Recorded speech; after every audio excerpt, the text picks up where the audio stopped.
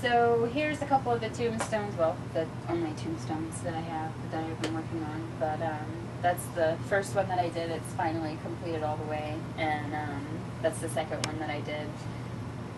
This one I glued some pieces on with Monster Mud and cut out a picture and put a picture in there with a picture frame. I went a little deeper with the Dremel and stuff, was a little less scared than the first time, obviously, but and then that's one that we did. We actually traced an old tombstone, like a store-bought one, and thought we were going to go with that, but obviously it was way too small, but we didn't want to waste the foam, so we made it anyway. But pretty proud of that one, and then that one didn't turn out so bad, so we only got, what, 17 more to go for the haunt, but we're getting there. Let's do the time warp again. It's so dreamy. Oh, fantasy, free me. So you can't see me. No, not at all. In another dimension, with futuristic intention.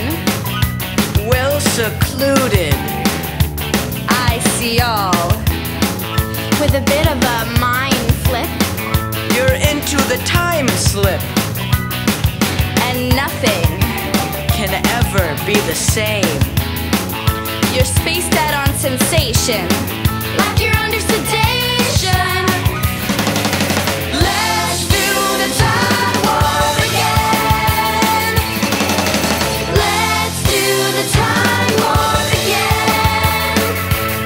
Well, I was walking down the street just to having a think, when a snake of a guy gave me an evil wink. He shook me up, he took me by surprise. He had a pickup truck and the devil's eye. He stared at me and I felt a change.